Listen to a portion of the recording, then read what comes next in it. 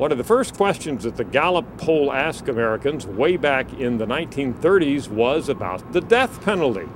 At that point, back in 1936, the data showed that 59% of Americans favored the death penalty for a person convicted of murder. Now, we've asked that question off and on over the decades since. That's been almost 75 years, and just recently updated it again in our October crime poll. And what did we find? Well, the percentage is actually higher now than it was in those Depression-era years. 64% of Americans say that they favor the death penalty for a person convicted of murder.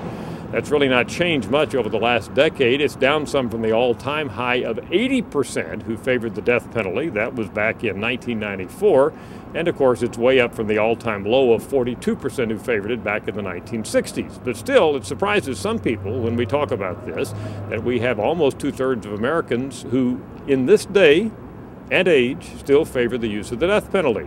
A couple of points here. Some critics of the death penalty say that it is not applied fairly.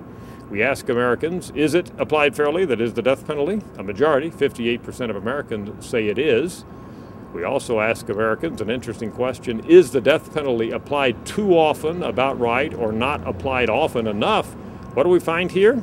Only 18% of all Americans tell us that the death penalty is applied too often. Instead, about half of Americans, that is 49%, say they think the death penalty in the U.S. is not applied often enough.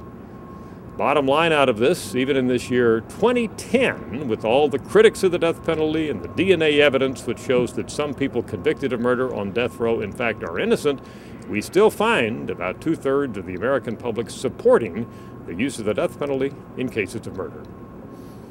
I'm Dr. Frank Newport, Gallup's Editor-in-Chief.